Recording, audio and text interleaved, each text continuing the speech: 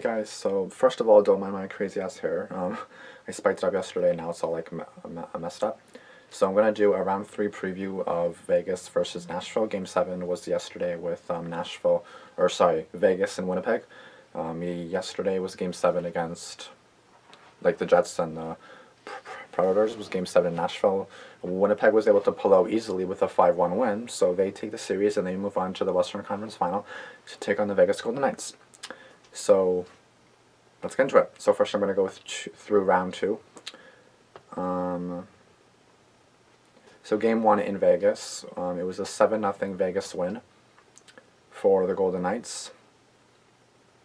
Yeah, it was a 7-0 Vegas win in game 1, so that was pretty convincing, you know, like Vegas only had 7 goals in the first round alone, and then they have 7 goals in the second round in the first game alone, so they led the series 1-0. Game 2, also in Vegas, they ended up losing the Knights 4-3 in double overtime to the San Jose Sharks. Obviously, San Jose won 4-3 to tie the series at 1-1.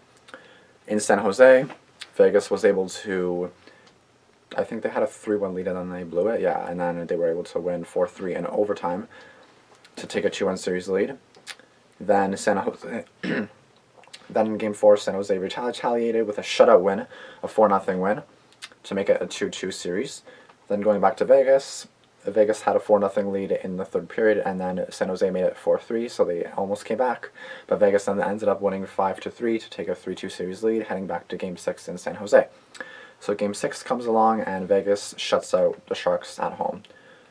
A 3-0 victory in San Jose to make it a 4-2 series win for them.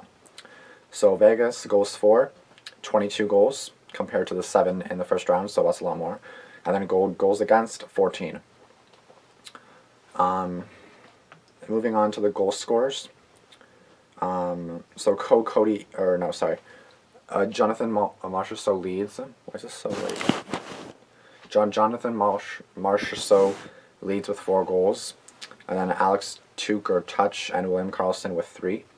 Cody Eakin, Eric Holla, Colin Miller, James Neal, Nate Schmidt all with 2 goals. And then Riley Smith and Shea Theodore with 1 goal. And then for round 2 for Winnipeg, Game 1 in Nashville was a 4-1 win for the Jets to take a 1-0 series lead. Game 2, Winnipeg was almost able to win that one too, but they fell in overtime, I think in double overtime actually, so I have to change that to 2 OT. So they lost in double overtime to the Nashville Predators, and that was a 5-4 loss to tie the series at 1-1 going back to Winnipeg. So Game 3 in Winnipeg, Nashville had a 3-0 lead, and I was like, it's over, 2-1 Nashville, that's it. Pff. Nope, not so fast. They tied. The Jets were down 3-0 after 1, up 4-3 after 2, and then they were able to win 7-4. I think with the last 2 or 1 goal. The 6th or 7th goal was an empty netter, I think, and that was the win for Winnipeg to make it a 2-1 series lead for them. Then Game 4 in Nashville. Winnipeg's only goal was like in the last minute of the third period, and then the Jets ended up falling 2-1 to tie the series at 2. Back in Nashville, the Jets a very convincing 6-2 win over the Predators. Like it seemed pretty easy for them, you know what I mean? Like I don't get it. It seems so easy for them to win in Nashville this series, and I'll get to that. So 6-2 the Jets win, and they have a chance to they have a 3-2 series lead, and they have a chance to end it at home in Winnipeg. Do they? Nope, they get shut out 4-0 at home, and I was like, oh shoot. Because I know that Pekka Rinne always has like a good bounce back game, and he allowed no goals, so that's definitely a good bounce back. So a 4-0 win to tie the series at 3 to force the Game 7 in Nashville, and that game was yesterday where the Jets won 5-1 to take the 4-3 series win. I was shocked, in all honesty. I was pretty shocked. I was like, what the fuck? How the hell did that happen? I was, of course, happy. I was like, because I was out, because, like, you'll see my vlog is probably up by now. But I was hanging out, and I didn't get back till, like, nighttime, so I missed a bunch of the game. I came back during the third, like, right when the third started. I watched the third period. So the Jets ended up winning 5-1 to take a 4-3 series win. The Winnipeg goals for, just in this series, 27 goals. How is that even possible? Like, am I doing the math right? 4 plus... I don't know, but apparently 27 goals. I don't think so, but whatever. 27 goals apparently. And then it goes against 19. So, and then Winnipeg has 3 wins in Nashville, 5-1, 4-1, 6-2. And they've won 3 of 4 in Nashville. And they lost in double overtime 5-4. So they almost could have gone to 4-0 and then just won the series in Nashville just like that. Like, I was astonished. I was like, okay, so basically the road team is pretty dominant, you know what I mean? Like, the only home team that really won was, I think, Nashville. Game 2 and 3 was the only time the home team won. Yep, the home team only won twice in this series. Games 2 and 3, that's it. So now the goal scorers for the Jets. Mark Scheifele leads with 7 goals in this series. Paul Stastny with 5. Dustin Byfuglien with 4. Brandon Tanev with 2. Blake Wheeler, Kyle Connor with 2. Yeah, and Matthew Perreault, Tyler Myers, Jacob Trouba, and Patrick Laine with 1 goal each. So how did we get here? So in one corner we have the Winnipeg Jets, a team whose promise you could see coming for a few years, but frustratingly never broke through. In their first playoff appearance since coming to Manitoba, they were swept aside by the more experienced Anaheim Ducks. I remember that. That was so bullshit. Like, I was so angry. I was like, bro. And regressed the year after. After last year's goaltending problems and that Steve Mason was the only player added to that position in the offseason, it was starting to become a wonder if this team would ever figure it out. And then almost overnight, they became one of the best and more well-rounded teams in the NHL. Connor Hellebuyck shocked everyone by not just solidifying the concerns in net, but by playing so well, he earned a spot as a Vezina Trophy finalist. Blake Wheeler morphed into one of the best captains and forwards and power forwards in the game today. Mark Scheifele continued his trajectory to superstar dorm. Yeah. Patrick Laine and Nick Ehlers are huge threats. And if this team didn't have enough weapons already up front, a rookie Kyle Connor scored 31. And we haven't even gotten to the defense yet. A mix of big and small, strong and slippery, offensive and defensive minded. Because of everything else about this team, it's been one of the more underrated blue lines in the league no more. And the Vegas Golden Knights are this unfathomable collection of misfits and cast-offs that everyone has been waiting to drop off since they won their first game 2-1 in Dallas, but it never happened. The wire-to-wire leaders of the Pacific Division have been Exhibit A, that speed is the great equalizer in the NHL today, and if you have plenty of that, and maybe a chip on your shoulder as well, anything is possible. From William Karlsson's 43-goal season to Derek England's responsible minutes and leadership to the collection of 4 goalies. Sorry, I'm just like looking because I keep going this way. To the collection of the 4 goalies who had to fill in for an injured Marc-Andre Fleury early this season, Vegas could do no wrong. Long ago, we're talking February. They became the best expansion team in North American pro sports history, and it's crazy they're now just 4 wins away from winning the Stanley Cup in year 1. 4 wins. 8 wins. 8 wins. The city has embraced the game and the team. Oh, no, yeah, 4 wins away from the Stanley Cup Finals. The city has embraced the game and the team, and why not? The Golden Knights aren't only a Cinderella story. They're an incredible, exciting team to watch, but write them off at your own peril. So basically, like write them off at your own, like, whatevers. So advanced stats, 5-on-5. The Winnipeg is 51 point... Hold on. Jesus Christ. What the heck? Okay.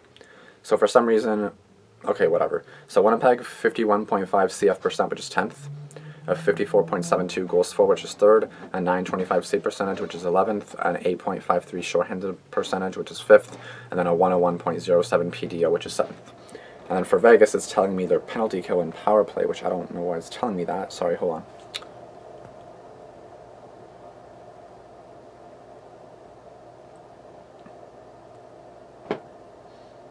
Okay, so for some reason it's not really telling me, so I'm just going to do what it says. So a 21.4% on the power play, which is 11th. An 81.4 penalty kill, which is 12th. 268 goals for, 5th, and then 225 goals allowed. And I'm going to get to that more for like Winnipeg, so I don't know why I didn't tell me whatever the fuck. So team for offense, Vegas is 5.21, which is 16th. Winnipeg is 6.00, which is 9th. My furnace is turning on, don't mind that. The defense for Vegas is 5.61, which is 11th, and then for Winnipeg it's 6.02, which is 6th. The power number for Vegas is 5.41, which is 12th. For Winnipeg it's 6.01, which is 7th. So now moving on to the team stats. So Winnipeg is 23.4% on the power play, which is 5th, 81.8% on the penalty kill, which is 9th, 273 goals for, which is 2nd, and 216 goals allowed, which is 5th. So they have actually better numbers than Vegas. Their head-to-head record, the Winnipeg is 1-1-1 against Vegas, and Vegas is 2-1-0 against Winnipeg. So moving on to the playoff strength. So for Winnipeg, there hasn't really been a weakness to exploit on this Jets team so far.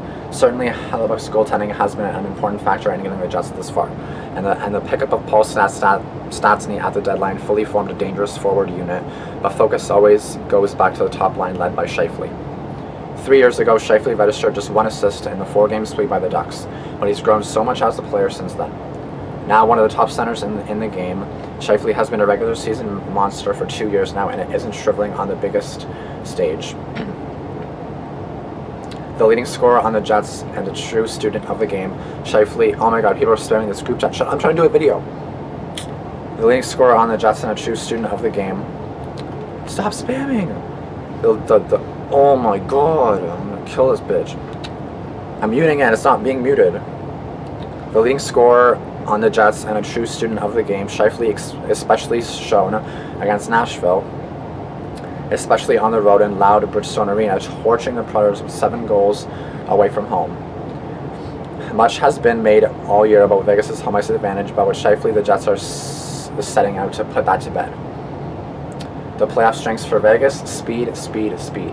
The Golden Knights are here because, sure, some of their players are having career years, Carlson, but also because GM George McPhee and his staff did a great job finding value and skill where other GMs didn't. The top line of Jonathan Marchessault, Riley Smith, and Carlson has been nearly unstoppable and could very well be the best trio left standing. They are the top 3 scorers of the Golden Knights this postseason, and coach Gerard Gallant does not shy away from playing them against the opposition's best. But not enough can be said about Fleury, whose .951 save percentage, 1.53 goals allowed, and 4 shutouts are easily better than any of the 3 goaltenders still around.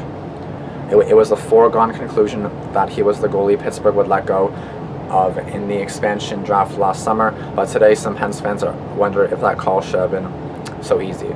Early in his career, there was a question if Fleury was a big-time goalie, as he's added age and experience, he's proven to be just that. This playoff journey may be the best run of the multi-cup winner's career, and if Vegas does the unthinkable and wins it all, he right now would be the favorite to win the Conn Smythe. Incredible. Now moving on to the X Factor. So Winnipeg's X Factor, we'd bet on this being an exciting back-and-forth, high-paced series, which means the goalies will be front and center. And most of Winnipeg's offensive stars have shown up through 2 rounds, but while Laine certainly hasn't been invisible, he's not scoring at the rate we're used to. He's put 40 shots on net these playoffs, but has just 3 goals to show for it, and a 7.5 shooting percentage that is well behind his career average of 18. It's just a matter of time before he gets going, and if he does it against Vegas, the results could be devastating for the Golden Knights. Vegas' X Factor, while Vegas' strength is in its speed and transition game, and of course Fleury, that means its games turn into track meets often. And to this point, that hasn't been a problem, and Fleury has been stellar. But the Golden Knights' average of 34.4 shots against per game these playoffs is more than 3 shots higher than any of the semi-finalists. Now, if Fleury continues to play this well, all bets are off. But allowing the Jets that many opportunities in a 7-game series could spell trouble. In the 2 wins Vegas earned against Winnipeg this year, the Golden Knights held them to under 30 shots. Vegas isn't going to change its plan of attack now, and it's getting really difficult to underrate these guys. While a run-and-gun series against the Jets would make for some excellent watching, it might not be the way to topple the whiteout. So now the playoff team leaders, goals, assists, points. For Winnipeg, Mark Scheifele leads with 11 goals, 5 assists, 16 points. Blake Wheeler, 3 goals, 12 assists, 15 points. And Paul Stastny, 6 goals, 8 assists, 14 points. Now for Vegas, Jonathan Marchessault, 4 goals, 7 assists, 11 points. Riley Smith, 1 goal, 10 assists, 11 points. And William Karlsson, 4 goals, 6 assists, 10 points. So now going on to my prediction. This is a really tough series to predict, to be honest. Like, I don't even know how many games. Like, I don't know how many games, but I will say Vegas will win this series. Why do I say this? Because Vegas is really good at home and away. I don't know how many wins they have. I believe they're 8-2. And if I check that out right now, I will check that for you right now. I'll check their playoff record so far. But it's hard for me to say because, yes, Winnipeg does have home ice in this series, by the way. So Game 1 is going to be tomorrow at 8 p.m., I believe. Let me just check that. It's going to be at 7 p.m. tomorrow in Winnipeg for Game 1, so it's going to be on a Saturday. And I really hope that the Jets can, you know, win at least one at home, because going back to Vegas, it's not going to be easy whatsoever. But then again, I thought the same thing. I thought Nashville would win this series in 6 or 7, and Winnipeg won in 7. So what does that show to me? It shows that the Jets are for real, and they're in the top 4 now, and they're looking to win this whole thing. The remaining 4 teams are the Washington Capitals, the Tampa Bay Lightning, the Golden Knights, and the Jets, which is actually a really weird duo, or a really weird for like teams that I never would have expected. Like Chicago didn't even make the playoffs. I would have expected them here. Pittsburgh just got out by Washington, so that's kind of shocking. I'll be honest, the Golden Knights I did expect, Jets not really. The Capitals, no. The Lightning, not really. So a few teams I didn't expect are here. So, but yeah, let me go to their record. Sorry. Winnipeg's playoff record ends at, so far, 8-4. So that's not a bad record whatsoever. But by the way, rest is also going to be something big because Vegas won in 6 games and Winnipeg won in 7. So that puts, you know, that gives Vegas some more rest, a few more days rest, because their series was finished on, I believe, May 6th, so that was like 5 days ago, so they've had some rest. The Golden Knights are 8-2, while the things are 8-4, yeah. The Jets are 8-4, while Vegas is 8-2, so they have the better playoff record so far, same amount of wins, but less losses than, yeah. But, so again, I don't know if it'll be much of an advantage for Winnipeg, because, like, I think it will make a good difference for Winnipeg having home ice, because then playing in Vegas is going to be awful, because Vegas is just playing in Vegas, right? Like, I did predict Vegas in the first round to win this whole cup, because I was like, they're way too good. My friend said Vegas out in the first round. They do a sweep. And in the second round, he was like, oh, okay, yeah, Vegas in 6, and then he's right. So I don't know what his prediction is now, but like, my prediction will be Vegas in. It's hard to say how many games, because like, I don't know if Vegas is going to be dominant. I don't know how dominant Winnipeg is going to be. I did not expect the series that I got between Winnipeg and Nashville. Like, I didn't expect Winnipeg to do that. So I don't know. I'm going to say it'll go 6 or 7 games, because this is a tight series. It should be a really fun one. And hopefully I'm wrong in Vegas winning the cup, because I do want Winnipeg to make the Stanley Cup Finals, which would be amazing, and then they would either play Tampa Bay or Washington, which would be tough, but I feel like Vegas is better. I feel like Vegas is the best team in the league so far. Like, definitely out of the 4, I feel like Vegas is the best so far. So it sucks that the Jets have to play them, but eventually you have to beat the best to be the best. So let's hope that the Jets can win, but I will say Vegas in this series. Hopefully when I do the Stanley Cup Final preview, it's going to be Winnipeg versus Tampa or something. I don't know. We'll see.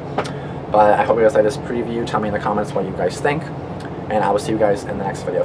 Thanks for watching. Like, comment, subscribe, and turn on post notifications if you haven't.